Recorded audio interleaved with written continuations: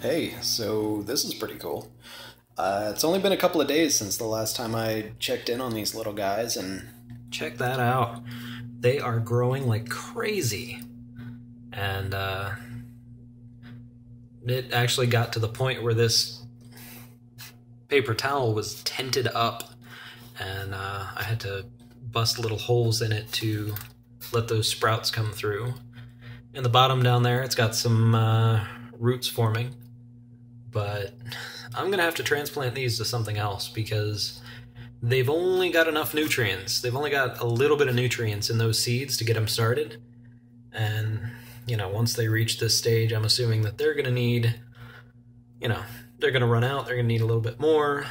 But, yeah, I'm going to have to hurry up and get those transplanted into something that will, I don't know, fertilize them for their, what would that be, adolescence? Teenage years?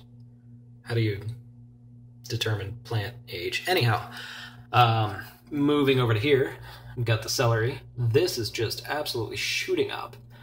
And, I don't know if I mentioned it in the last video that I did or the last segment. I don't know how I'm going to cut these together, but you can take celery stumps and float them in water, and they'll start to sprout.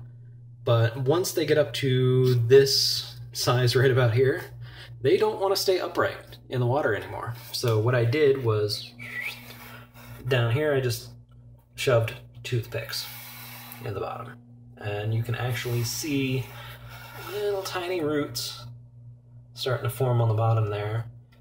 Yeah, celery does not like Florida temperatures, and the soil conditions that it needs are just a little bit different from, what everything else is going to need. Everything else seems to like the same little bit sandy, little bit acidic soil, and I'm gonna have to deal with that. I think these will just stay inside.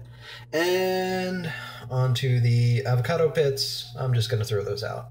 They are not doing anything, and that one in the back has just kind of split in half. I don't think it's supposed to do that. Beyond that, if we go ahead and pull back the veil here,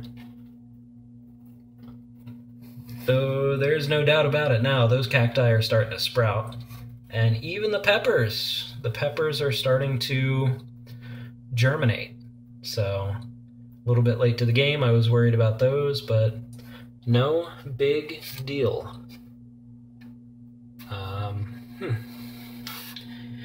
That's about it.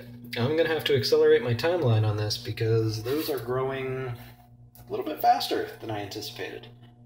But they are growing, so woohoo. That's 100% germination, by the way. That is 4 for 4, plus whatever's going to happen over there. But not bad for a guy with 2 brown thumbs.